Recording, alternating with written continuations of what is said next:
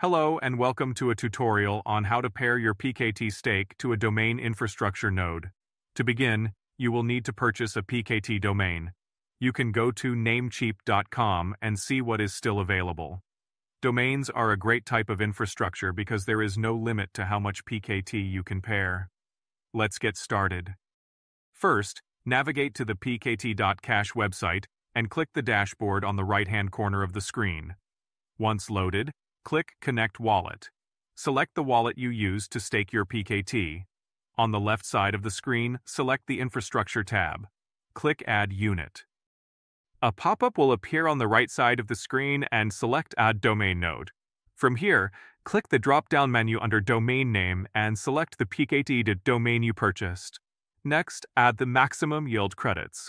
You may need to remove a few decimal points to be able to move forward.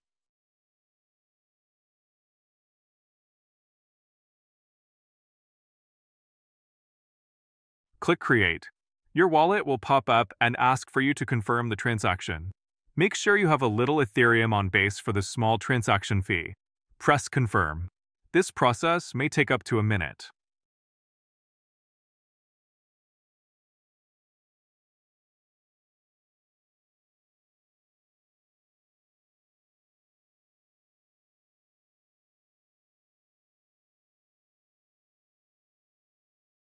Once confirmed, your infrastructure stake will populate on the dashboard. Click the three dots on the right side of your stake and select Details. It could take a bit for the system to scan your Domain Infra Node. Once your domain populates, you will need to navigate over to Namecheap and add the name servers shown in the domain details on the packet dashboard. Select the NS38 address and copy. Toggle back to Namecheap and add the address to the name server option 1. Head back to the packet dashboard and select the second NS38 address and copy. Go back to Namecheap and paste into options 2. Click the check mark and save. At the top, you should see that this could take up to 48 hours to populate. Once the status says OK, click the three dots and open your domain details. Here, you can see that everything is connected and your node is up and running. And there you have it.